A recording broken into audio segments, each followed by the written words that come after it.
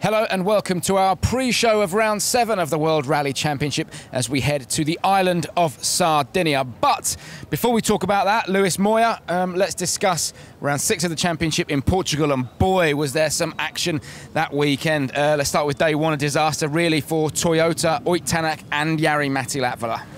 A disaster, absolutely. We said already before, that Tänak was really unlucky. He found not one but 2 stones on the line, couldn't avoid them. The speed was too high, and that was retirement for him. Jari-Matti Latvala, different story. The suspension was full extension, a rock behind it, and then broke the suspension, but that's his fault, and he admitted like that.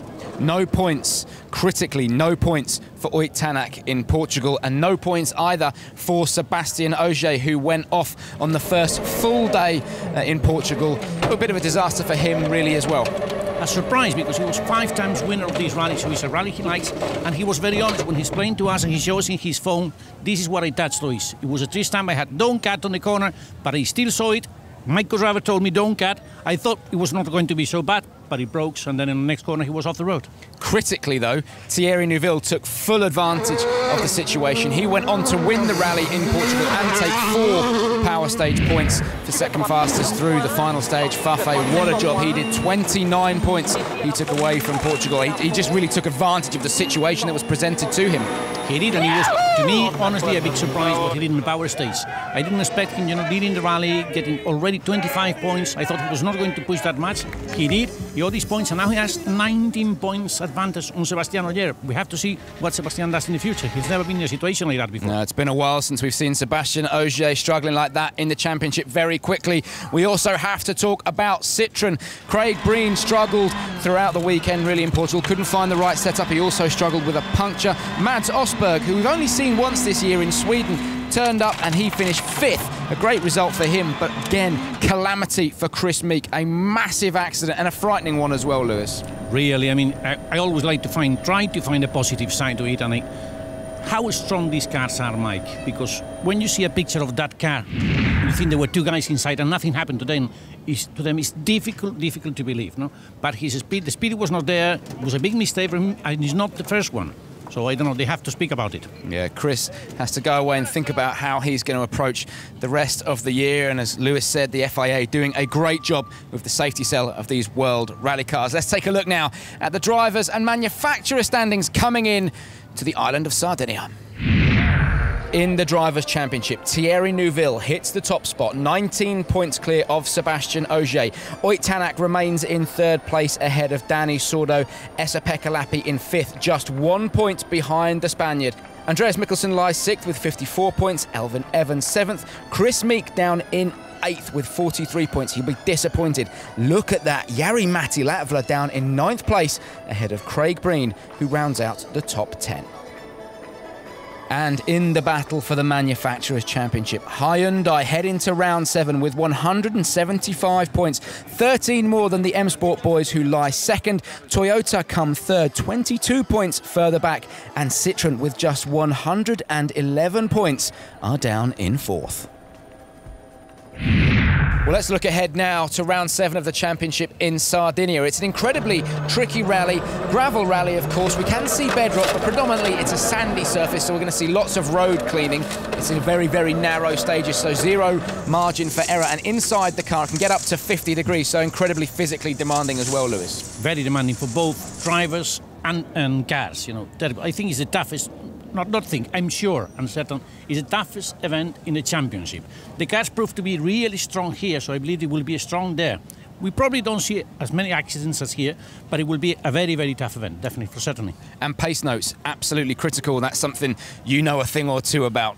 Yeah, really, because it's quite a blind event. You don't see the corners. You have to be very precise, very accurate. That's the reason why the drivers and co-drivers, they use a lot of video now. And when they get back to the hotel after the recce, they always like to watch the stages once again and again and again, and even sometimes during the road sections in the rally as well.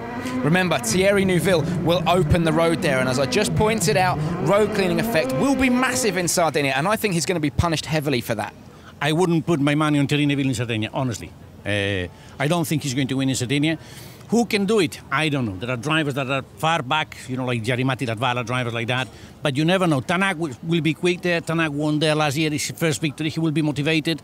a lot of question marks for this event. Ott Tänak will be running third on the road, Sébastien Ogier second, so I think Neuville, Ogier and Tänak will be affected by road cleaning position, but if there's anything we've learned from Portugal, as you just pointed out, Luis, anybody could win it, and that's the beauty of the World Rally Championship at the moment. Yeah, I mean, I couldn't guess, you know, if you think probably, if I have to make a list, I will make a list of at least 6 drivers that they can win in Sardinia. And maybe I'm wrong, and it's a 7th driver that appears from somewhere else. You know?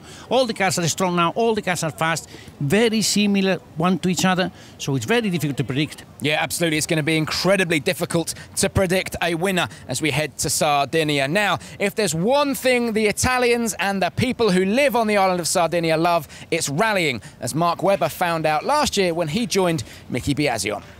We have beautiful scenery here in Sardinia, but we've also got beautiful rally cars. Mickey, tell us about this baby, the Lancer Delta. I mean, this is iconic. This is on my bedroom wall, you know? Yeah, it's one of the best cars I drove in my life. It's like a baby for me because I was tester, so I used to develop this car from the start in 87, 86, 87 till 92, and it is one of the best rally cars ever. Very, very performing, and if you want, you can have a ride. We should do, because you're the double world champion, right? Yeah, 88, okay. 89, and I trust you. I'm not a good passenger, but this man can take me. Let's have a look around. It's larger than a Formula 1, of course. Yeah, exactly. Yeah. Go. Okay, great.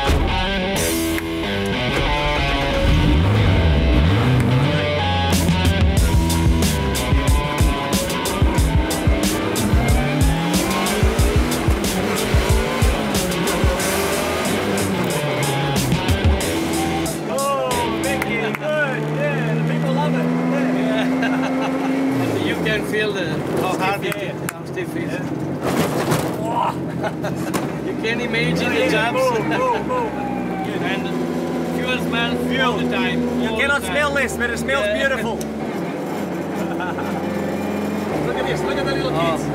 Waving. Hey. Want a photo? Come and have a photo.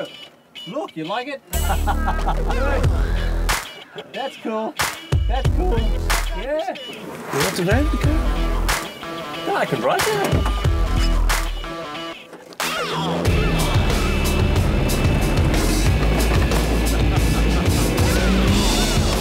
This car is very popular, right? I mean, it draws the crowds, right? This one is a legend because we won many championships. Yeah. But the best car ever for me on Rally Sport is the car that we are going to see now.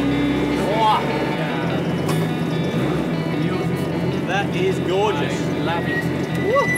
Mickey, what the hell have we got here? This is unbelievable. Is a real I remember legend. this. And around 700,000 euros now for this car, maybe the price. Yeah. With good pedigree. A proper one, it's very, very expensive. But this was your childhood car, right? When I started to drive, it was a dream for me. Yeah. Too expensive for a a young driver in the past.